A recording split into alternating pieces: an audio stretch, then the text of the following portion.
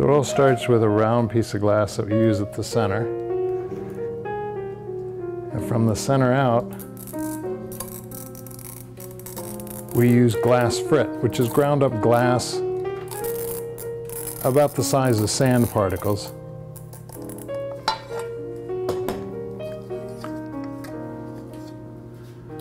And from the particles, when we fuse it in the kiln, those pieces will melt together, kind of edge to edge. The problem is when we make a large disc this big out of just frit, if we try to reheat it, it doesn't want to reheat, it wants to crack. So typically what we have to do is melt this together and then pick it up. So I don't want just one color, I want a couple of different colors in it. So I'll combine the different colored frit.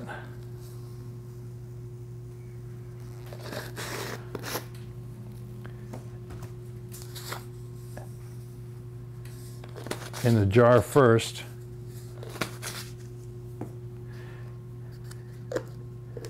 And you can see it's kind of sand shape and colors.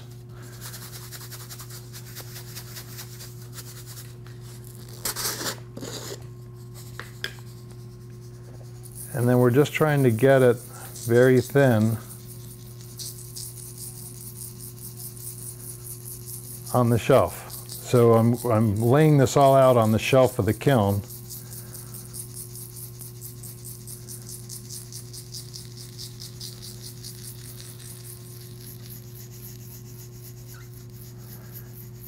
And my goal for this piece is to kind of go from a dark to a lighter. So I'm actually going to add some more glass to this mix, but I'm going to heavy it up on the darker colors. So the orange, the dark red, and then even some black.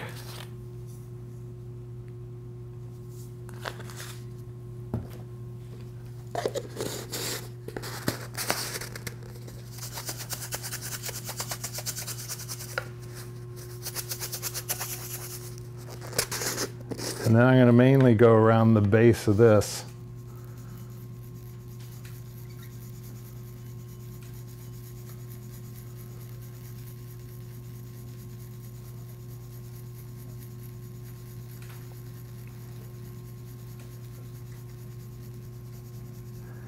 And I'm basically bringing the thickness of the frit up to the thickness of the glass, so I can cover the edge of that glass. And you can kind of see subtly how it's gone from the dark out to the light. I want to keep going with that, and I want to take it out now to the lighter. So I'm going back to my orange.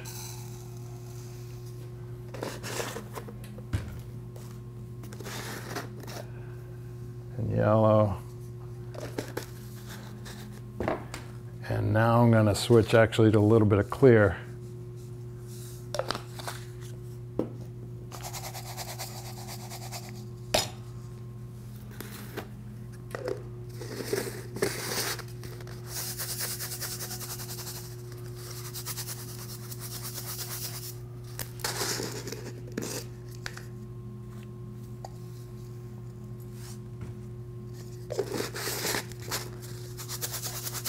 Feels kind of like a cooking class. But.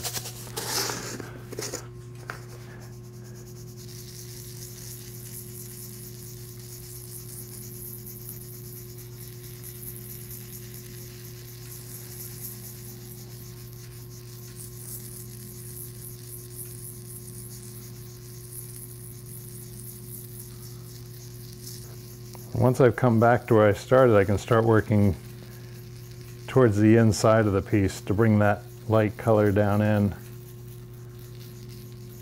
But if I don't build it up thick enough, I won't have much to pick up. So So from here, what we do is, once this is in the kiln, we use a metal piece that was made by a welder friend of mine that's actually going to go on here. It's actually wired to the lid of the kiln to hang just above this. My initial design was the idea of a metal plate that would have a hole in it, but need to come apart. So I knew it needed to come apart. I didn't know how that would be accomplished. So I took it to a welder friend. He made the plate, he made the two pieces, and then he actually made these two tabs that hold the two sides together. Because once the glass melts through the top, it joins on here, this has to come apart. So he came up with the creative idea of the tabs and the screws in them.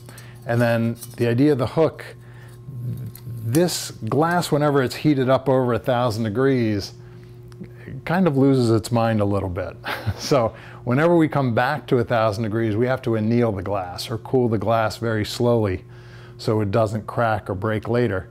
So when this is flat, this is hanging just about 1/2 inch over the glass.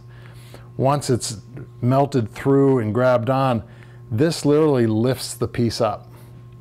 And then the hook hooks onto a bar that's across the top of the kiln, so the newly created vase or vessel can hang there and cool down slowly in the kiln. We'll program the kiln to cool down over time. The foot we do ahead of time. It's 2 layers of glass on the bottom, about 3 layers in the middle. That goes upside down in the center. So as we heat that up, that centerpiece actually becomes a little anchor and pulls it down and will fuse itself onto the center of this. We're using this kind of as a mold to kind of just bend through, touch down onto there, and then we literally lift it up off the shelf with that while it's hot.